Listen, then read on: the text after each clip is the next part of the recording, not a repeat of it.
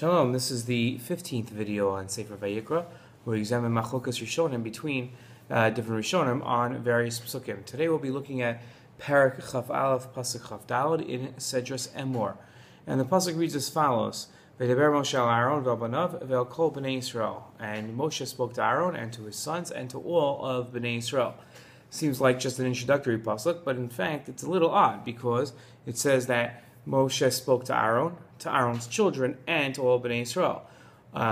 If Moshe had just wanted to speak to Aaron, then it would have said Aaron and left out his children. But if it had just said Bnei Yisrael, then we would have assumed that Aaron and his children would have been included. So why does it refer to all of this? And this actually is a point of debate between Rashi and the Chizkuni. So let's look at Rashi first. We're on Pasuk Chaf Daled. Divrei Hamaschil Vayidaber Moshe. We'll be looking at all of Rashi on this pasuk. It's not that much. Vayidaber Moshe HaMitzvah Hazos. Right, they're talking about this mitzvah Moshe was speaking about.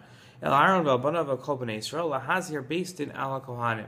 Meaning as follows. So when it says to talk to all Bnei Yisrael, it's referring to the based in, to the court, to the Sanhedrin, warning them about the Cohanim, meaning that a blemished Kohen can't give a korban. So whose responsibility is that? Says Rashi, it is the based in, it is the court's responsibility to make sure that no korbanos are given by Cohanim. Okay, let's look at the Chizkuni on Pasuk Chaf Daled.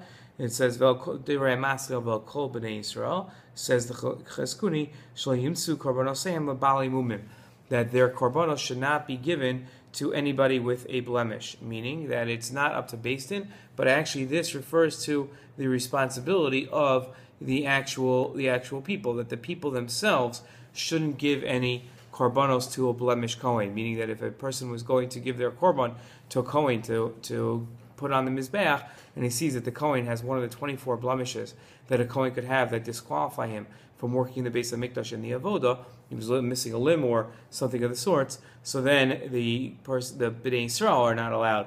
It's not based in responsibility as Rashi said, but rather Chizkuni says it's the Jew himself, it's his responsibility to make sure. Okay, that's it. Now, there's a lot of chachma in there, but the real chachma is going to come from your analysis, which I can't wait to read. Shalom.